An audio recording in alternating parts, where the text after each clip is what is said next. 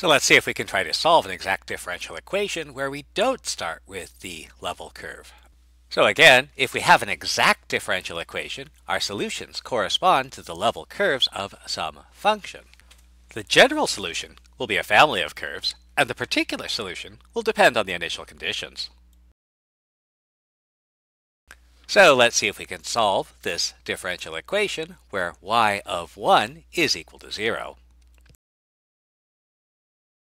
So again, we start with the assumption, suppose the solutions correspond to the level curves f of xy equals c for some function f. Then we can find the complete derivative. And since both of these are equal to 0, we can now compare our two equations.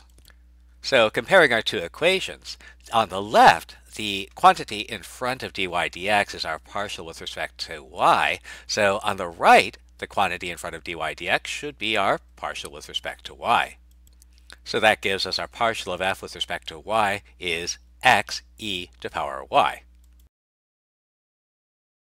We can find f by finding the antiderivative with respect to y.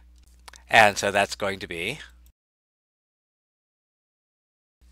where, because we are dealing with a partial derivative with respect to y, our constant is going to be some function of x.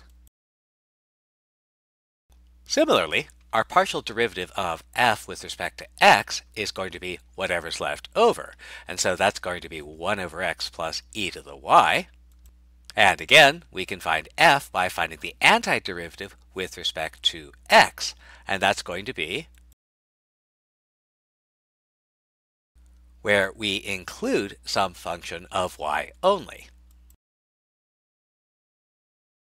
So now let's compare our two expressions for f of xy. On the one hand, it's x e to the y plus some function of x.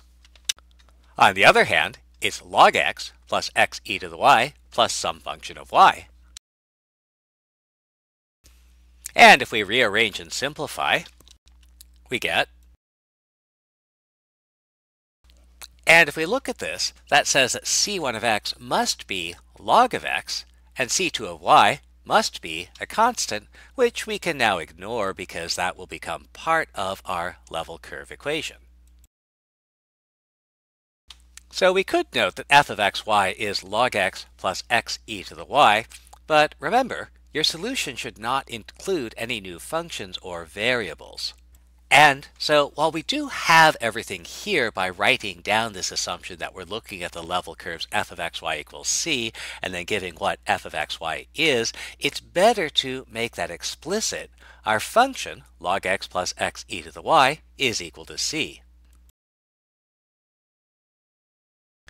And finally, we do have an initial condition. We have y of 1 is equal to 0.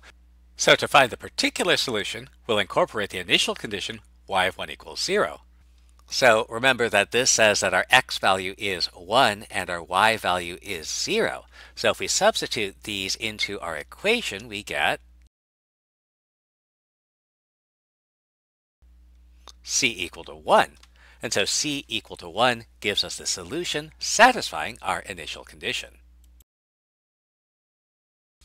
Now, we do have y defined implicitly as a function of x.